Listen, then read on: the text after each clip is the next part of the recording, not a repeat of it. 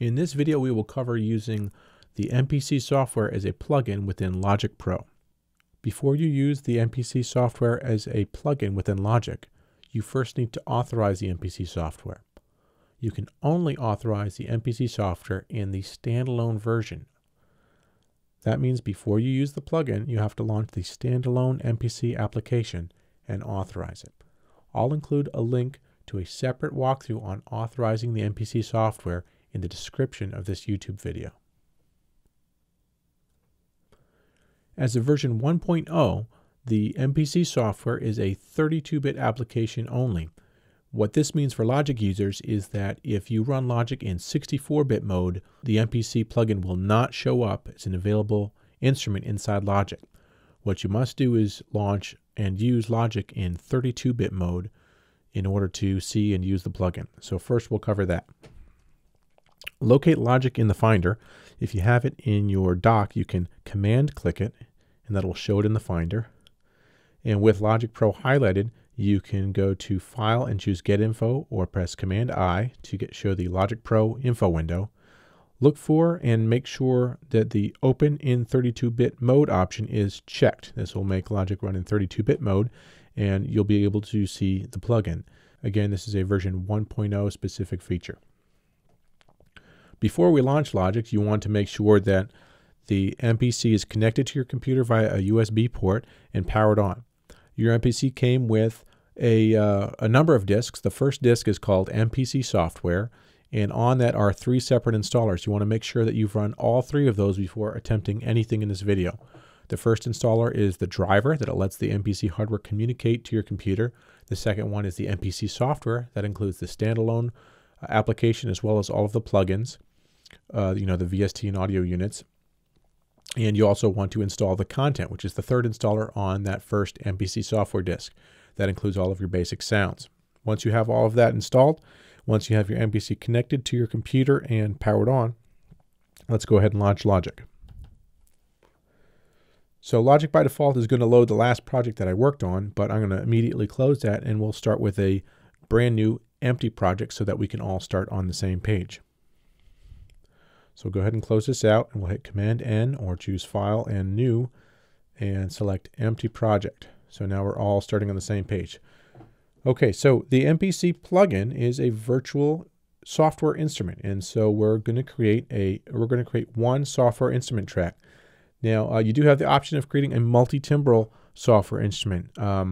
We are going to use and show how to use the multi-output version of the plugin in this video. But selecting multi-timbral here is not required to do that. And so we're going to just create a single software instrument track. One track in our project. Down to the lower left of your screen, above this channel strip, above stereo out and below I/O, you're going to click here. And you're going to choose AU Instruments, Akai, MPC. Now there's 2 options. There's stereo and multi-output. Most of the features and things we're going to show in this video are available in both versions of the plugin. We're going to load the multi-output version because we're going to also show some multi-output specific features. I will note in the video when we're talking about features that are only available in this version of the plugin. For the whole rest of the video, everything we're going to show is available in the stereo version as well. So we're going to choose multi-output version, multi-output 8x stereo. The plugin is going to launch, and it is going to be in a compact mode. It's not going to look exactly like it does in standalone mode. You can grab the lower right-hand corner of the window and expand it out as big as you want until it looks just like it does in standalone mode. When it's a plugin, you're going to see the typical Logic plugin header up here. This is available and visible in all of your plugins, and you can hide it to save a little screen space by clicking this little bubble here. And so for the most part, the plugin is going to work very similar to the way it does in standalone mode. One of the first things you'll want to do is to map the transport controls. The transport controls on your MPC hardware can be used to control both the transport controls in Logic and the transport controls inside the MPC plugin. Before we go into the Logic control mapping window, you'll want to make one setting adjustment here inside the plugin. At the top of the plugin, you'll find several tabs: Main, Program Edit, Program Mixer. To the left of that, you'll see this icon, which is the Options menu. Click on this and choose Edit Preferences. This option menu gives you access to a lot of the options that are available inside the standalone version. In the Preferences window, under Other, look for Hardware Transport C. This is set to Plugin by default, and for now we're going to set this to DAW. And what this does essentially is it tells the MPC hardware, logic, and the software who should listen to the record button when you push it out here on the hardware. When this is set to DAW, that means Logic can hear the record button. When it's set to plugin, it means that the MPC plugin can hear the record button. Why is this important? When you're using the MPC plugin inside Logic, you essentially have two sequencers. You have Logic with its timeline, its transport controls, record, stop, play, and you also have the MPC plugin with its timeline and its transport controls, record, stop, play. Typically, whether you're using this MPC plugin or a traditional vintage MPC, you have multiple sequencers going on. You're going to record into one or the other at any given point during your production process. During the beginning, during your beat making, you might record your drums and your sampling into the MPC, but then later on in the process, you might record vocals, bass, guitar, etc. into tracks out here in Logic, and you might mix them all together in the end. You're going to go back and forth between recording to the tracks inside the MPC plugin and recording to the tracks inside Logic. And so this option allows you to choose where you're going to record to. And during the mapping process, we want to give Logic access to the record button. So again, we're going to go to Preferences, Other, and we're going to set Hardware Transport C to DAW. Okay, now let's open Logic's Key Commands window. You can hit Option K on your keyboard, or you can go to Logic Pro, Preferences, Key Commands. Again, that's Option K. We're going to map several options under the Global Commands window. The Global Commands menu is the first item in the list, and we're going to map record, play, stop, rewind, and forward. So record, we're going to map first, and it's important to note that when we hit record, our Logic project is probably going to start recording. When we hit play, it's going to play. When we hit stop, it's going to stop. While we're mapping these commands, just let that happen. Don't go down and stop it. Don't worry that you hear the metronome all of a sudden. Just let that happen. We'll complete the mapping, and then we'll go ahead and stop the transport. So with the record command highlighted here on the screen, we're going to click the Learn New Assignment. When we do, Logic is going to be listening for the first MIDI command from any device connected to your computer. So if you have other keyboards, other controllers, or pedals connected, don't press or manipulate any controls on those during this process. Okay, so we're going to click Learn New Assignment, and we're going to press the record button on our MPC hardware. And so you can see here this message has been mapped to the record button. We're going to continue on, and we're going to select the stop button here. Click Learn New Assignment again. It's listening. We're going to press stop on the hardware controller.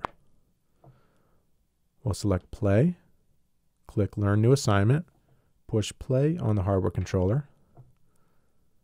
Great. Now we'll click rewind, click Learn New Assignment, and then on the hardware controller, we're going to hit the Event Back button. We'll click forward in the software, click Learn New Assignment, and click Event Forward on the MPC hardware. We finished our mapping. I'm going to close this window even though our sequencer is playing. I'm going to click Stop in here in the software. Actually, we'll go ahead and click it on the hardware. So now we've mapped our controls. It's important to note that the locate, start, and end buttons on the hardware don't send any MIDI messages at all to anybody. These buttons send messages only to the MPC plugin, and the messages that they send are not accessible inside Logic. So now that we have our commands mapped, we're going to go back into this Preferences window, Edit Preferences, and we're going to set this back under Other to Plugin, because the first thing you're probably going to want to do with your MPC plugin is record into the plugin. And so this will allow this record button here in the plugin to hear the messages from the hardware. Now is also a good time to save our template. The mapping that we've done is something that you should only have to do one time. And the idea is that all Logic users should be on the search for their ultimate template, meaning that when you walk into your studio and you have an idea and you want to start a new project, you should be able to open Logic and have all of your favorite plugins loaded with all of your favorite effects, EQs, compressors, a few instruments ready, a whole palette ready to go so that you can sit down and be creative immediately. And part of the template that you should save for yourself should include this mapping. So you should really only have to do this once. So I would encourage you to save your work here as a template and build upon that as you refine your idea of the perfect starting place for your projects. Now that we have our controls mapped, we're ready to begin. And this point here is truly what will become the starting point for you in your daily work. And so the MPC plugin works much the same as a plugin as it does standalone. Any projects that you create in the standalone version or within, say, Ableton or another DAW, you can load up right here in the Logic version of the plugin. And so we're going to launch just a demo project that we created earlier, and we'll use this as we go along. To use the sample record feature within Logic, we need to enable Logic's sidechain input. So if you have the plugin options hidden, click this little bubble in the upper right-hand corner to show them. Next to sidechain, choose the input on your MPC hardware that you've connected your audio source to. We have our audio source connected to input 2. Now that you've done that, you can access the sample record feature by pressing Shift, Sample Record. Before you start recording, set an appropriate time for your sample. We have 20 seconds here, which should be sufficient. When you're ready to record, don't push the record button here on the transport. Instead, push the dedicated sample record button up here under F6.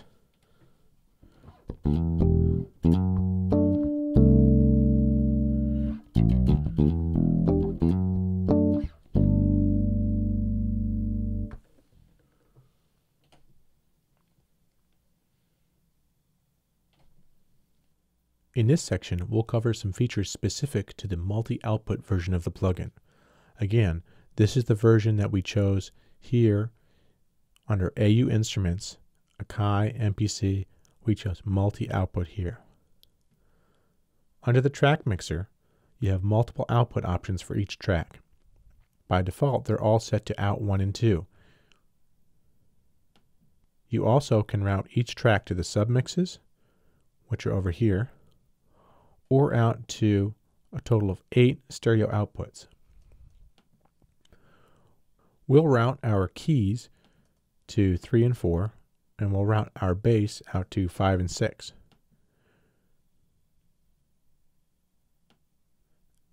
Out in Logic's mixer, which you can open by choosing Window, Mixer, or selecting Command 2, you'll see that we basically have one track and the master outs for Logic.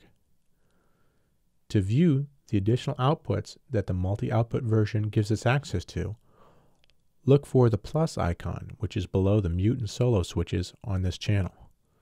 By clicking the plus icon, we'll reveal all of the additional outputs. These will show up as auxiliaries. You can see here, this is output 3-4, 5-6, 7-8, 9-10, etc.